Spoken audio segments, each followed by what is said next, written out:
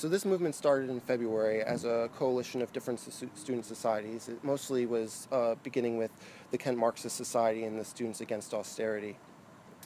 We were inspired by Inquirer articles that talked about the increases of rent, how high rent here was compared to other universities outside of London, and also some of the spending that seemed kind of reckless by Dame Julia Goodfellow, who was the Vice Chancellor. So we decided we cared about these issues, we wanted to do something about it. So we started this group, and we've had a meeting where we've made our demands. We have 6 bullet point demands that we'd like. We've been leafleting on campus weekly, trying to raise awareness. We have plans for the future. We're trying to bring in speakers from UCL to talk about what they've done, what worked and what didn't work, and try to get ideas from that.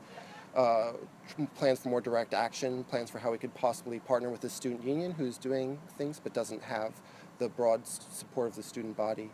And that's pretty much where we're at right now. We're trying to form, push our way forward and figure out how we're trying to present ourselves. And that's all. As a group, we've come up with a list of demands for the university.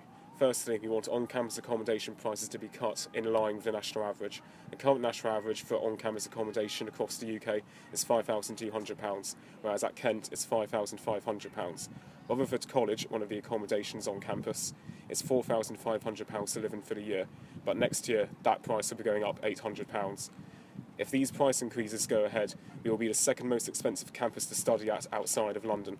We want more transparency on how our money is being spent, and for the university's construction efforts to actually be focused on renovating the lower budget accommodations on campus, such as Darwin, Elliott and Parkwood.